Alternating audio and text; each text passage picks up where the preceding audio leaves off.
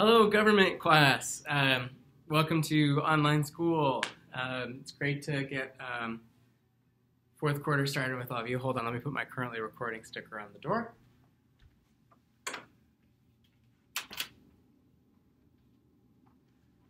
There we go. Great to get to talk with all of you. I guess it's more talking at you rather than with you with the online format.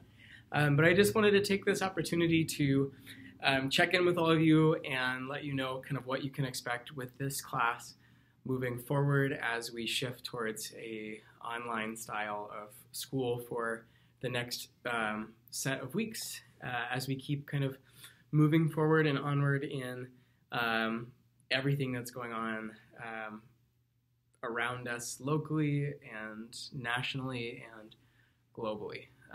So for this unit, we are actually starting our unit on Arizona history and government this week. So we're going to start first with a couple days on detailing the history of Arizona as a territory and then state, focusing on some significant events from the state's timeline. So to do that, I'm going to actually be sending you all or posting up a link to an article that's on AZ Central. That is basically a timeline of some significant events from the state's history. You are to go through that this week to read it for understanding. You don't have to write notes based off of it or write it all down. Just go through, actually read through that thing. And then there is an assignment for you to actually type a response to and then submit on Turnitin.com, in which you are going to write around a paragraph.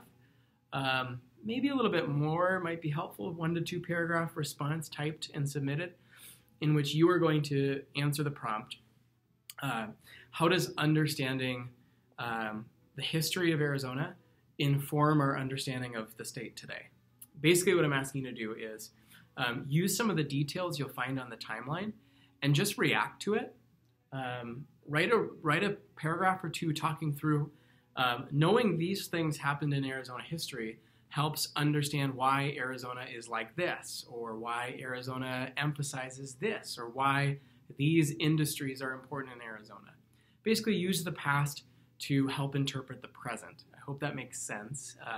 But I'm just looking for you to interact with that article and type up a little bit talking through how do you better understand Arizona today based off of Arizona of yesterday's past. So that's the main aspect of what it is you're doing for an assignment this week. There also, on Turnitin.com, is a discussion post for all of you to do, in which you are going to be asked to look up what the 5 C's of Arizona are. Some of you know that off the top of your head, but look up the 5 C's of Arizona, type them out, show that you know what they are, and then I want you to pick a few of them and do just a little bit of your own research on why those few that you chose are part of the 5 C's in the first place, and how those industries have been significant to Arizona over its time as a state. Why those things are set as like the defining characteristics of why Arizona is a state. So those are your main tasks for this week. I'll be using these videos every single week to either check in with you or sometimes teach a lesson with notes provided to all of you, so that there can still be a little bit of a component of you hearing from me, because I know that's the main thing you're all worried about missing out on this week and the next few. But anyways, I look forward to getting to work with you all online. Make sure, again, you're always going to use the Plus Portals class page as our home base, going unit based off of each week, and reading through the lessons that are there to make sure you're accomplishing everything. But for this week, it's just a article to read, which is on the class page. There is then an assignment to type up based off of the article, which you submit to Turnitin, and then a discussion that you'll all have on Turnitin.com once you're done with all those aspects. Just trying to get our feet into the water, or maybe feet into the desert as we start to actually explore Arizona history together as a part of this class. In the meantime then, blessings to all of you as we keep moving forward. I'm praying for all of you. I miss having you all in the classroom. But I'm thankful we get to have this opportunity to still work together in this kind of a way. Stay safe, stay healthy, stay in your homes as much as possible. It's a good thing to do as we keep moving forward. So if you ever have questions or clarification or anything, please do email me so that you don't get left behind or feel confused. I want to try to be as clear and helpful as possible with all of you during this time.